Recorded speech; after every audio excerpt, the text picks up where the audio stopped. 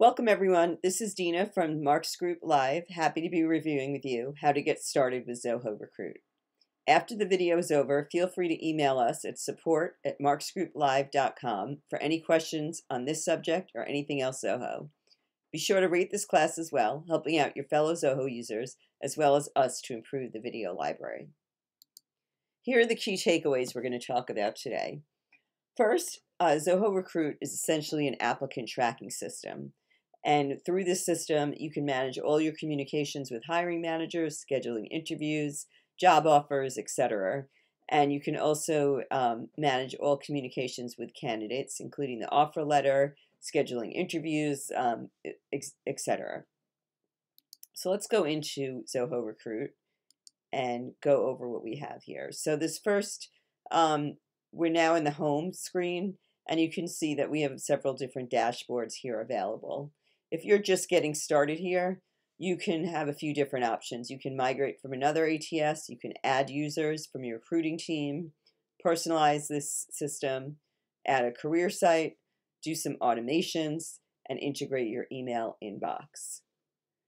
The other thing you'd want to do if you were just starting is you'd want to go up to this tools in the top right corner, click on setup, and then within here you can create your users. You can set up a portal if you want to. One important thing to see here is that you can have job boards integration. So you can decide once you have a job opening, are you going to publish it to your website? You can say yes or no. Then the job boards, you can go through different job boards and decide if you're going to enable or not. And you can get warnings, but then you can always add in as many job boards as you want all through this site. And then you have the choice, like here with Indeed, whether you want them to be able to apply with Indeed, etc. Also from here, you can set resume management if you have different ways that you want your resume inbox to be. You can set up a portal so that people can apply into here. Different things like that as well. Let's go back to home now. And then if we go to job openings, I did create one job opening, and but at the same time I created in here, you can import job openings, and you can either mass import them or delete them. You can import them from somewhere else, or you can create them directly here, which is what I did. So when you have a job opening here, you can see what happens is this one's in progress since I published it. The title of the job description is, the title of the job is Product Manager. The target date is March 31st, is a city engaged, and then you can click on Show Details, and then you can see the details of the job. The industry is communications, and when it opened was March 21st. It's a full-time job, etc. The job is in progress, like we said. And then we have the description that you can create as well. And I'll show you in a minute how you can actually create this. You can make notes for users in case there's anything specific to this job that you want to add. And then you'll see all your attachments. Once you get to the point of an offer letter, you'll be able to generate the offer letter directly from here. Here we have a candidate already scheduled for an interview. You can always schedule other interviews. And various other things. And the benefit here is that you're doing everything just from this job opening, and you're not having to go to multiple screens because you have all the related lists here. And then you have actions here. You can associate candidates. You can schedule the interview. You can publish this. You can find matching candidates. And then you can organize the details. You can generate your offer letter, etc.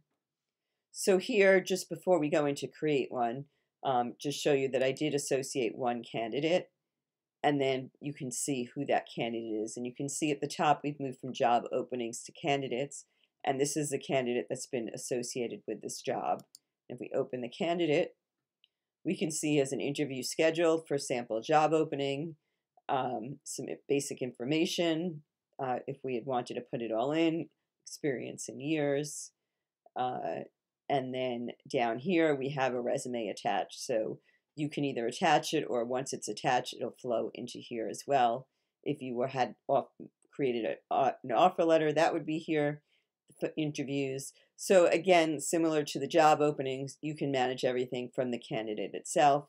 And then instead of associated candidate, now under the candidate, we have the associated job opening. And if I click that back, you go back into the job opening, the sample job opening. So here, let's go back to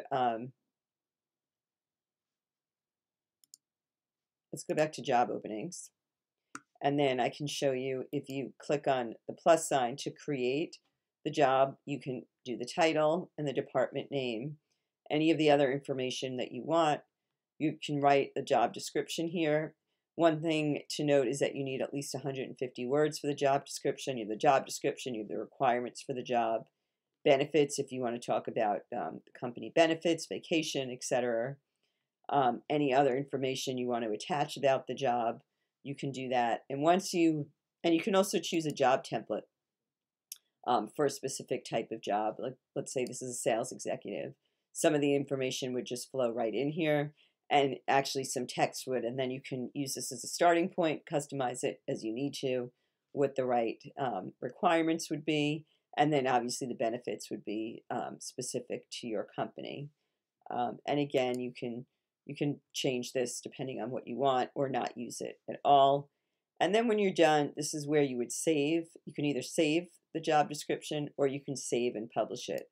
And if I click save and publish it, what you will get is you will get this warning here that says, as per job board and career website policies, you have to provide basic information, city, state, province. I didn't do that, so I have to go in and provide that information. And I will do that. New York, zip code, that's a New York zip code. And now if we go into save and publish it, we need a department name. Oh, we never actually create. Okay, so I'll just call this sales. New department will be created because we don't have that department already. Do save and publish. And then this is where you can provide some details. Job type, this is permanent.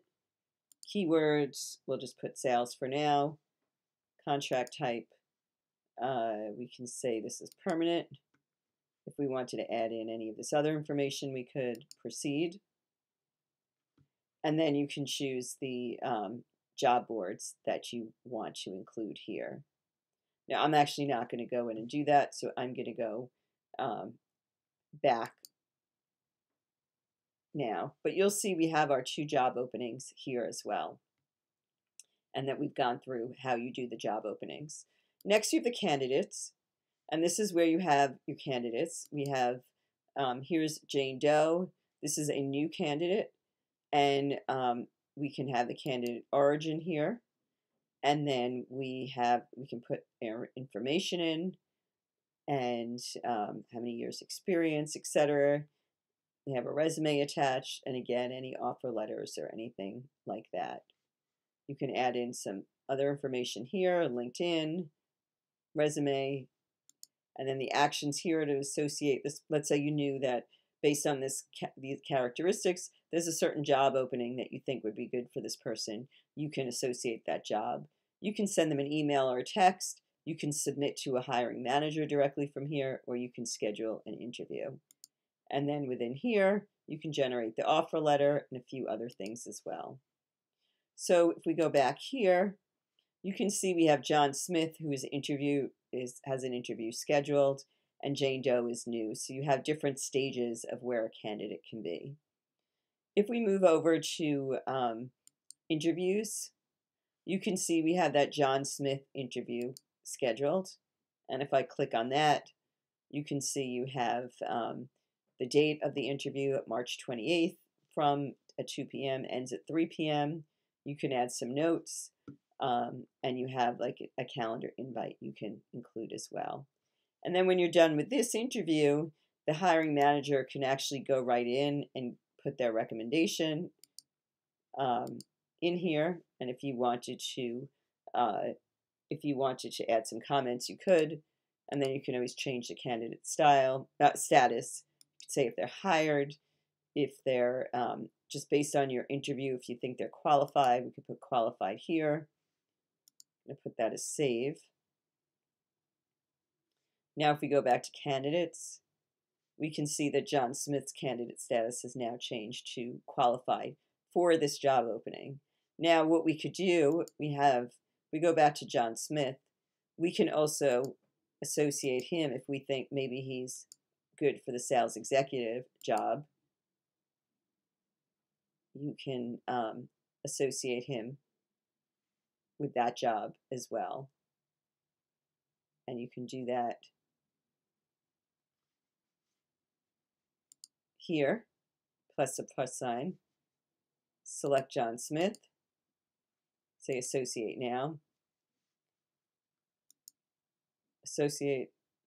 And now if we go back to the job opening, we see we have an associated candidate. If we go back to the John Smith, he is now associated with the sales executive role rather than the product manager role. And you can see that his status is associated because he's no longer, he was qualified for the other job, the product manager job, but not this job. So we also have the source boosters where you can find other sources for candidates, and you can configure these from other external sites as well. So we looked at the interviews, and then the next section we have is departments. We have the sales department and my company. And if you go into sales department, you can have some information here. You can see what job openings they have, how many interviews they have, the hiring managers, etc. So you as a recruiter can manage by departments and not have to be as confused on who you're working with. We can have some campaigns if we want, and then we have reports. We have a lot of different reports in here. We have an interview report. We'll show how many interviews you have. You can do a lot with this. You can filter this report by the department name, when it was, you can do when interview was, candidate, etc. You can decide which columns you're going to have in here, and then you can decide to export this report. You can send it via email, and if you do that, it does not have to be to somebody that's already in this Zoho Recruit. You can edit this or duplicate it, create a chart.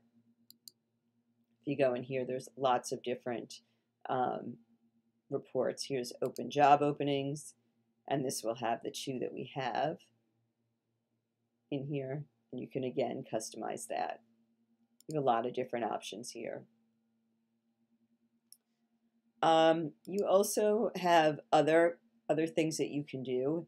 You have assessments. Let's say you wanted to do some pre-screening before a candidate ever got to an interviewer.